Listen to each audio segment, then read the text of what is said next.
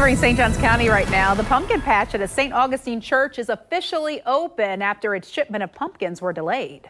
So News for Jax reporter Jennifer Reddy is joining us now live outside First United Methodist Church. Jen, the church wasn't even sure if it would get pumpkins this year. Good morning. That's exactly right. I spoke with the youth director here at the church, and he says that their shipment of pumpkins was delayed this year because the company told them that there is a national trucking shortage. But if you take a walk with me this way, you can see thousands of pumpkins arrived just in time to celebrate the fall.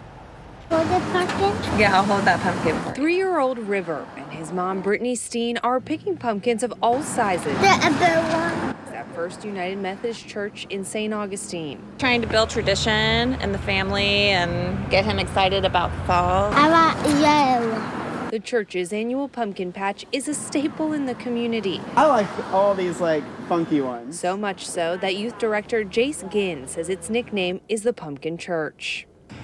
You can say First United Methodist and people will be like, I don't know where that is, but if you say the Pumpkin Church, it's our landmark. So we just adopted it and went with it. But this year, Ginn says their pumpkin delivery was delayed. The company said that there's a national trucking shortage.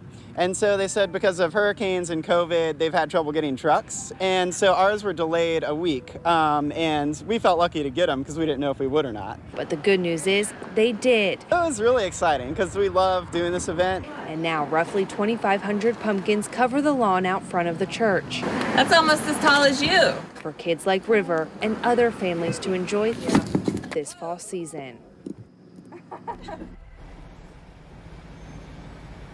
And this pumpkin patch is a fundraiser for the church's children and youth programs. The prices vary depending on the size of the pumpkin. It is open every day from 10 until 7.